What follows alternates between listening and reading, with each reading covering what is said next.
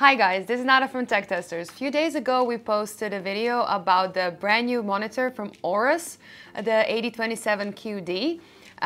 It's actually a very cool video, so I'm going to leave a link down below if you want to check it out.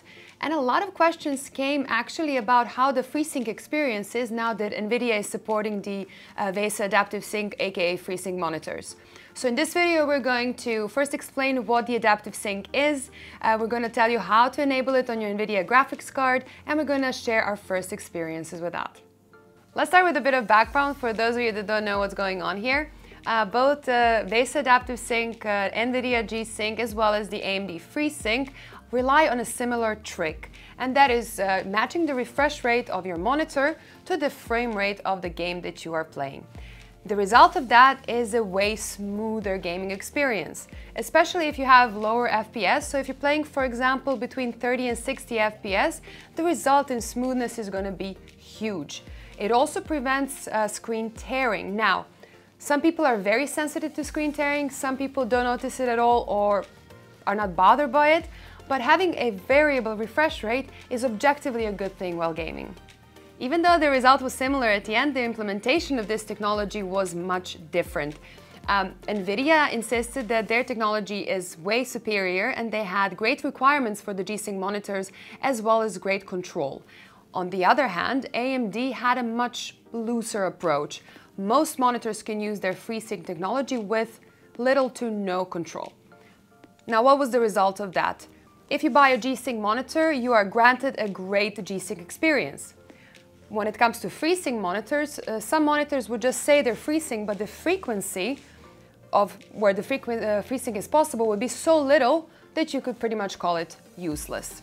However, G-Sync monitors were expensive, usually costing about $150 more than their FreeSync counterparts.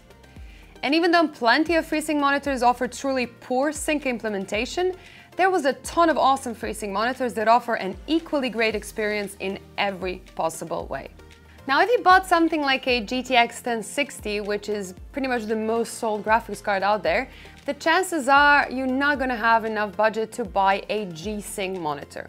But if you go for the RX 580, which is the AMD counterpart, the chances are that you're going to have a monitor, a FreeSync monitor that's going to fit your budget just fine. And this gave AMD a great competitive advantage in this price segment. So, Nvidia finally gave in a bit, and with their latest driver update enabled you to use FreeSync functionality on your Nvidia GPU. Of course, this had to be done with a bit of Nvidia's "Our G-Sync is still so much better" sauce, by first saying they tested 400 monitors but only 12 were good enough to be branded G-Sync compatible, implying the other 388 weren't. If you own one of these 12 listed units, Nvidia will consider you cool and G-Sync will be enabled by default, and you're done. The most interesting part, actually the whole point of this video, is that now with the latest Nvidia patch, you can enable this functionality on any FreeSync or Adaptive Sync monitor if you have a 10 or 20 series Nvidia graphics card and your monitor needs to be connected via DisplayPort. How do you enable it for your setup? Well, it is pretty easy. First, some screens require FreeSync or Adaptive Sync settings to be enabled within the on-screen display on the monitor. Then go to nvidia.com/drivers and download the latest driver for your system. After installing, right-click your desktop, open Nvidia Control Panel, go to the G-Sync tab. If you don't see it, make sure FreeSync is enabled in your monitor settings. There you decide if you want G-Sync for full-screen apps only or windowed apps as well. Select the display you want to enable it for and simply check the last box to enable G-Sync. That's it.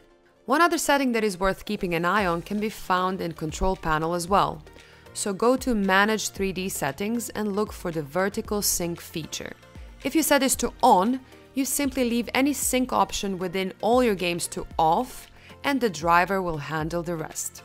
If you experience problems in certain games, which is possible this early on, you can instead let each game decide itself if sync should be enabled or disabled. Obviously, we can't show this in a video as the camera won't capture the speed of the displays properly, but so far, the experience we had with G-Sync on the Gigabyte Aorus AD27QD as well as the Eizo FS2735 has been spot on. Smooth, no tearing, and it just feels fast. We haven't been able to see any issues of any kind with these monitors playing through a couple of games, and even with the Aorus monitor set to HDR, something that technically isn't supposed to be supported at all, seems to work fine both in Far Cry 5 and Assassin's Creed Odyssey. Nvidia does say that screens not confirmed compatible by them might experience issues like flickering or artifacts. Of course, testing a couple of monitors here will not be the complete story on this topic. I'm sure they're right that some screens won't work well, especially if the variable refresh rate is poor or on older models. So there is definitely a lot of testing left to do, but again, based on what we've seen so far, it seems more likely that you'll have a good experience than a bad one. At least a lot more likely than Nvidia is making it seem. So that's actually really big news, especially for those of you guys that own a decent Freesync monitor. And even though the experiences still might vary, I do expect them to get better if Nvidia pushes a few more updates. Now, some may think that this is Nvidia admitting defeat, but I think it's a very smart move, and they're pushing and putting so much pressure on their only competitor. For now, AMD was relying on Freesync as a unique selling point, and they were dominating that affordable market, but now Nvidia just came in and took it away from them. Does that mean G-Sync is dead? Not at all. Let's not forget that there is more to a high-end gaming experience than simply matching the refresh rate of your screen. So it wasn't surprising that with this announcement, Nvidia also announced updates to G-Sync, like G-Sync Ultimate for the real high-end rigs, making sure there are plenty of reasons why G-Sync will get a lot of love for the best of systems. But for those of you not looking to buy an expensive G-Sync monitor, this really is a huge step forward. One last tip. If you have a Freesync monitor with a limited range and are feeling adventurous, take a look at Custom Resolution Utility, CRU, a free tool that allows you to manually adjust the variable refresh rate of your monitor easily. Of course, this is not officially supported by monitors, and you do this at your own risk. However, plenty of monitors prove their Freesync ranges can be expanded significantly and safely. We'll just put the link in the description below. So this is it for today. Thank you so much for watching. Please let me know in the comments what do you think about videos like this. Were they informative enough, or if there's something else that would you like us to cover? Don't forget to subscribe, and see you in the next one. Bye!